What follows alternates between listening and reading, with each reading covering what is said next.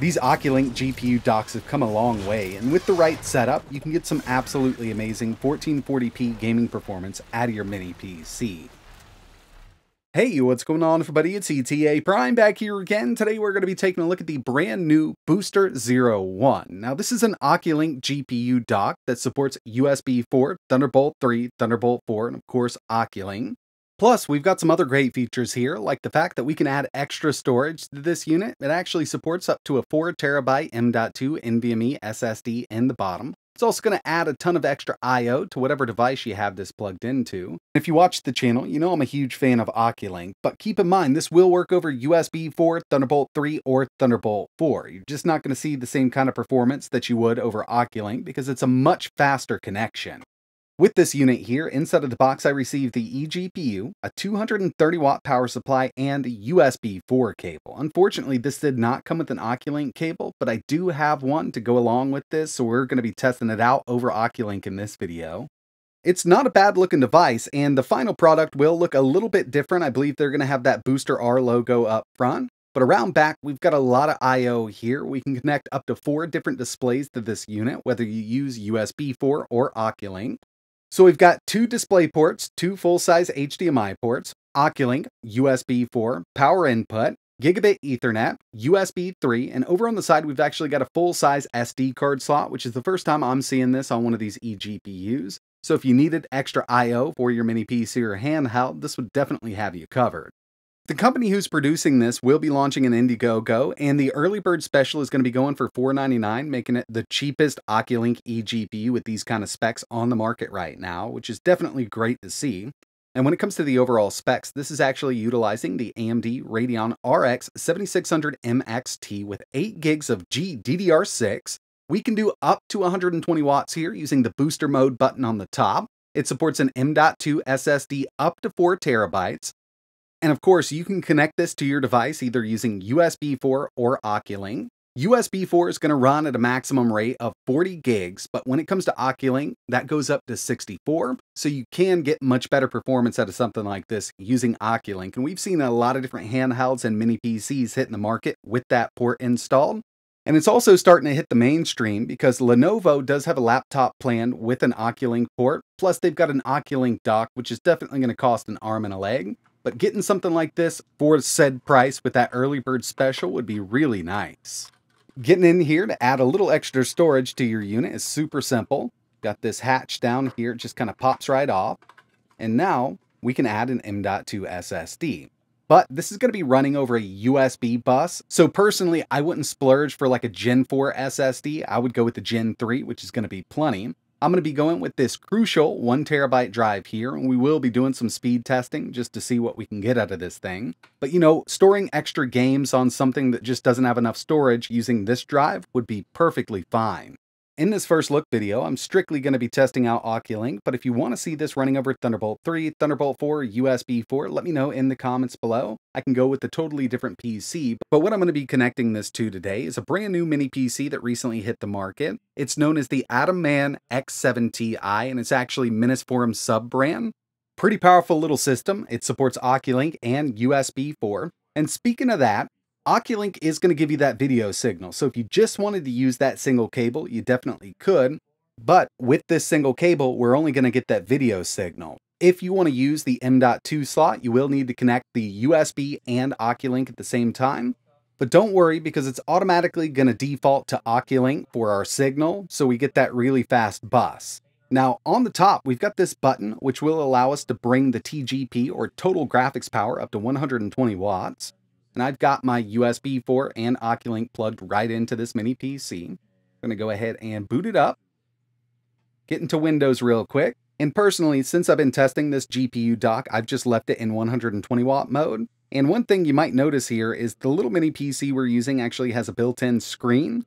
Like I mentioned, this is the ATAPRIME X7 Ti from Minisforum. It's their new sub-brand. I did a video on it. I'll leave a link in the description. I will be in performance mode with this unit, but we've got 16 cores, 22 threads, and instead of using the built-in iGPU with this mini PC, we can now get access to that RX 7600 XT. Also got access to that M.2 drive, just a crucial P3 plus 1 terabyte drive, And I will be connecting this to my game capture in just a second so we can get a better look at everything, but I wanted to go ahead and start up a game and see what we could do. Now with everything I'm going to be testing in this video, I'm going to try to go to 1440p here. And the first game we have is Spider-Man Miles Morales, 1440p, very high settings. And we're seeing averages up in the 80s with this game at 1440p, very high. And since we're using OCuLink, we've got that much faster bus speed up to 64 gigs as opposed to USB4's or Thunderbolt 4's 40 gig, which will definitely net us better performance out of this eGPU. Before we jump into testing, I wanted to give you a rundown here because usually when I'm testing, I use a Ryzen mini PC with OCuLink. But today we've got that Core Ultra 9 185H. 32 gigs of DDR5 at 5600, and with the eGPU attached, we still got access to the ARC graphics, but instead of using that, we're going to be using this Radeon RX 7600 MXT. I do have the turbo button on top pressed, so theoretically we should be able to hit 120 watts with this GPU, but this should offer a significant jump in performance over the ARC graphics here. And I'll tell you what, this Ultra 9 185H isn't a slouch either, 16 cores, 22 threads. Just running this up, I'm in performance mode, jumps up to 60 watts, and it will do kind of a sustained 60 watt across the board with the cooler that Form has implemented with this new mini PC. And to give you a look at the power draw on this eGPU, running Furmark, 99% utilization, GPU power right there at 120 watts. I can disable it, and now you can see it drops down to 100 watts. Back up to 120 with that turbo enabled. So with all that out of the way, let's get into some more testing. And the first thing I wanted to take a look at were some benchmarks. And 3D Mark was recently updated with a new benchmark, so we did run that at the end of this. But the first one we have here is Firestrike. Total score, 24,685. I also ran Time Spy. We got a 10,165, and this is looking great. And the final one we ran here was the brand new 3D Mark benchmark, which I haven't run on any other PC yet. And they're calling it Steel Nomad. And to tell you the truth, I don't know if this is a good score or not because this is the first time I'm running it. We got a 2,159, but I will put this into rotation with future PCs so we can kind of get an idea of how this benchmark works. And since this GPU dock has support for an NVMe SSD, I wanted to run a speed test on this. And remember, the SSD I installed is just a Gen 3. It's a Crucial P3+, so it's not the fastest drive in the world. And we're running over USB here. It is USB4, and this is what I was kind of expecting. I mean, we've got speeds here. We could definitely run an operating system from this, but they're nowhere near what an internal Gen 4 SSD can do. Either way, running games directly from this drive, you're really not going to have an issue downloading or launching those games. Now it's time to jump back into some more PC game testing, and I did want to run this. This is one that I like to test on all of these PCs, 1440p, and at the end of this run, we had an average of 81 FPS, so more than playable here with this external GPU. Next up, we've got the built-in benchmark for Call of Duty Modern Warfare 3. Ultra settings, but I am using FSR 3.0 set to balanced and AMD's frame generation. So we can get on up there, and by the end we had an average of 153 and a low of 63. So even at those ultra settings, 1440p, we could definitely play through this game just fine.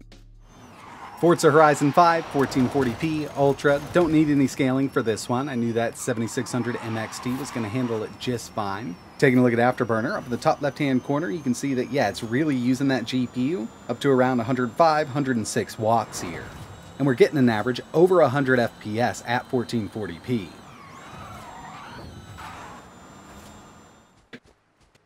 I also wanted to throw an older one in here. We've got Fallout 4, 1440p Ultra, and you can see every once in a while we get that dip.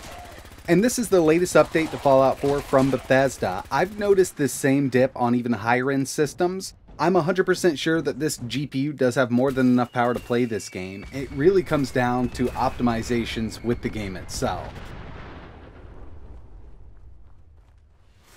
Horizon Forbidden West. This is one of those games that I've been doing a lot of testing with external GPUs, be it OCuLink or USB4.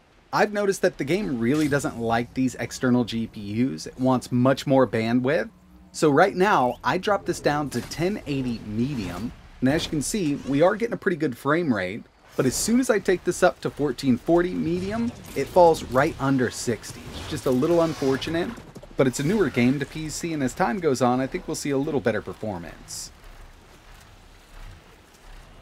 And the final game I wanted to test here was Cyberpunk 2077. We're at 1440p high with FSR set to balanced. We definitely need that FSR to get up to 1440p, and going to Ultra, you will have to take FSR to performance to get a really good frame rate out of it, but it is playable like this, and I was actually having a really good time with this one. Overall, seeing some great performance out of this over OCuLink, and like I mentioned, if you'd like to see this tested over Thunderbolt 3, Thunderbolt 4, USB4, let me know in the comments below. I wanted to get OCuLink out of the way because I knew we'd see the best performance out of that. And yeah, this can definitely turn your mini PC or handheld into a full-fledged gaming PC capable of running AAA games at 1440p. And I've always considered the 7600 MXT a 1440p high card or a 1080 Ultra card. So we're not doing 1440p Ultra with a lot of the newer AAA stuff, but it's very, very capable the way it is. So what I'm going to do here is leave a link to their official website. They've got it put together. I'm sure they'll be adding some more stuff down the road. And they've also got their Indiegogo link live. It's not officially launched just yet, but definitely keep an eye out. But that's going to wrap it up for this first look video. Again, if you'd like to see this thing tested over USB4, just let me know in the comments. And like always, thanks for watching.